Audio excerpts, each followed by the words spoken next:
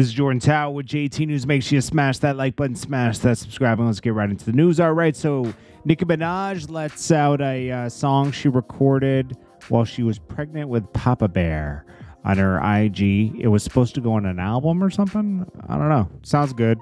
She should probably just, I don't know, just let it go before Pink Friday or something for her fans. Her fans are super loyal. You got to say that. Like, she built a strong fan base. It says, oh my God, this is not a drill. This is not a drill. Guess whose vocals just came in? Y'all are gonna gag. It's probably like Wayne or Drake, maybe. I don't know. Soulja Boy goes at J. Cole. J. Cole was speaking on him during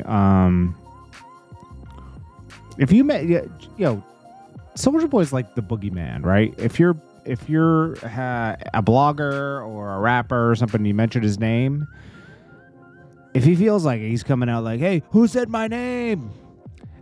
When Soulja Boy came out, he ushered in a different kind of rap, right? And I'll play it in a second, but he complains about people weren't letting me in the game, and that, no, you were let in the game because before you was Little John and a bunch of other stuff. So the game had already softened up for this kind of like Soulja Boy type of music to come in. And, you know, without Soulja Boy, you probably wouldn't have Whip Your Nay Nay and all that other stuff that came later, right? But before, was that before him or was that right around the same time? Hurricane Chris and all that kind of stuff. It was similar. I think Hurricane Chris was right after Soulja Boy, if I'm not mistaken. Soulja Boy dropped in like 06, 07, right around that time. And yeah, it was like, it was nothing to be taken seriously, and people that didn't take him seriously then don't take him seriously now. But I think people, when he said when he had the Turn My Swag On record that dropped, what, 09 or so, like more people got into that record because it was more, I don't know, it was more like, it crossed more age gaps than, you know, the dancing songs. Soulja Boy had a lane. I don't care what he says, that people were locking him out of the industry. They weren't, okay? There was a lot of hate. There's always going to be a lot of hate, man. That means you made it. Anyways, you can also tell when Soulja Boy might be doing something a little spooky that changes his mood to being bipolar. Here's part 1 and 2. Also, he thinks he's a gangster. Don't forget, he's a blood. Fuck y'all niggas old, nigga. Y'all niggas suck. I was like, nigga, crank that lit. Y'all don't know what y'all talking about. Don't nobody listen to y'all type of music no more. Fuck y'all. You know what I'm saying? So it was a whole beef, like with old hip hop and new hip hop. So after a couple years passed, and I kept going platinum and I kept getting money, and they seen I wasn't no one-hit wonder, I wasn't going away, they started embracing me. Like, oh, we you know what I'm saying, we fuck with Soulja Boy now. Because I guess they seen that I was going to stay around. And then all the new artists started coming out too, getting deals after me, making new hip-hop like how I was making. So everybody, it just became the normal. Like all the music we hear today, all the young niggas that's out today, all the new music, they get to rock out because, nigga, I kicked the door down. I was the first nigga that got signed and brought the new music, like, you know what I'm saying, young music, shit that we hear today. So I've been dealing with this shit my whole fucking career, you feel me? Like I basically had to fight to get in the music industry. I had to fight to fucking just make music and just be a part of the industry. Niggas ain't want me in the industry because they like, we don't like the type of music he making. So I'm like, bro, what the fuck? So boom, I did all that, bro, my whole career.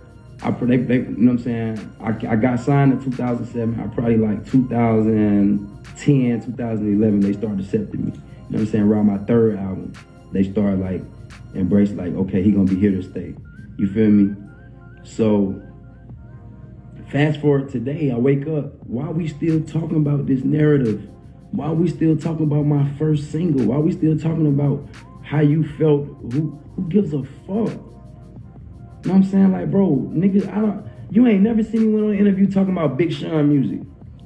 You ain't never seen me go on an interview talking about J. Cole music. You could pull up an interview right now with Big Sean hating on me. Soulja Boy, I don't like that nigga hip hop. I don't rap like him. J. Cole, I didn't understand it, so all these niggas like, bro, who is y'all?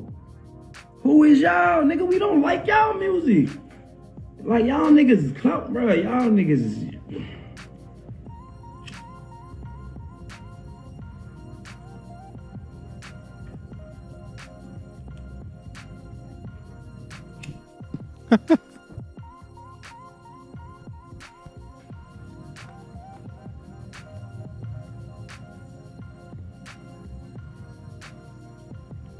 He's just looking.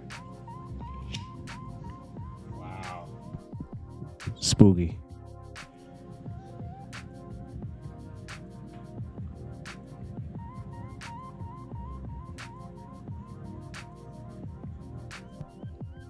I don't know. He's not saying anything. He's just looking at the screen. Eventually, he calls him J. Coke, right?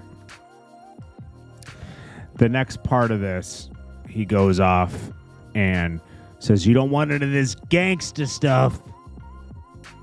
J. Cole, you a cool nigga and all that, but man, stay in your lane, bro. You was not ready for this gangster shit, bro. You was not ready for this real big Draco energy, bro. You feel what I'm saying? All that lyrical, spiritual, miracle shit, that shit do not count in the real world, bro. You got nice bars. I understand what you was trying to say. Words your shit different next time. You know what I'm saying? I get what you was trying to say. When you was growing up, Soulja Boy wasn't your type of music, and you realized, I don't know what the fuck you was trying to say, nigga. What the fuck was you even trying to say, nigga? You was a bitch, nigga. You wasn't even saying, you wasn't trying to say shit. You wasn't even. J. Cole, you a cool nigga and all that, but man. J. Cole would whoop Soulja Boy up and down the street. That's just a fact. Soulja Boy thinks he's so gangster.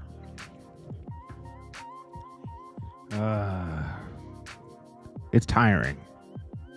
Right?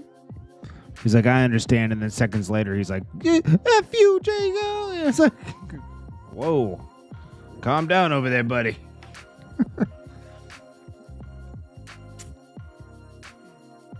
And then we got NBA Youngboy responding to, let's see. I guess he was caught this guy was caught in the mall. I don't even know his name, man. What's his name? Lil Rye? I don't know him. All right, but I guess he says, NBA Youngboy says, you know, he got stripped down out your clothes like a girl. Don't entertain him no more. Chain right here. On red, I didn't run to the police. On red, I run to the police. Y'all ran away. What the? Y'all ran out the mall first. Never ran out the mall 5 deep and on red it went no police around us. What police? What screaming? I got my chain right here. People got to stop wearing these chains. It's like something someone can steal from you and prove they got you. You know, you got to stop going for these chains, bro. Anyways,